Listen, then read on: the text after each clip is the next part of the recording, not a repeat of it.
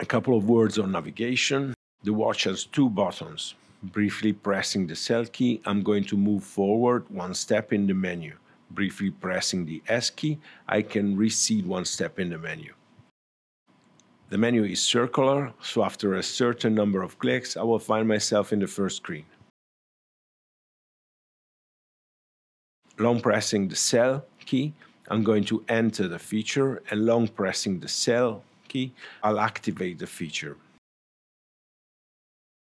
The activation of a feature always comes with a confirmation beep.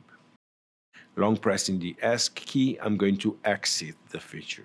This is always true on the surface and during a dive. Now let's see the main menu.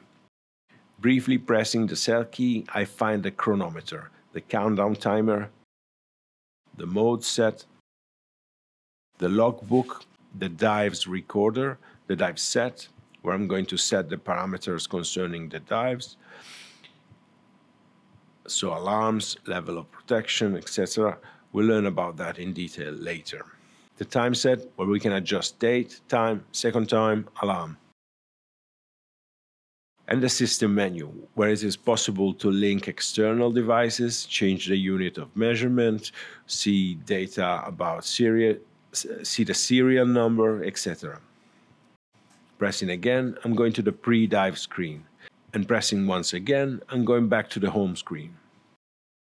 The watch is always ready to dive, but if I want the watch to be ready now, I just press the S key and the watch will be immediately ready, because in this case it will check for the depth level every half of a second.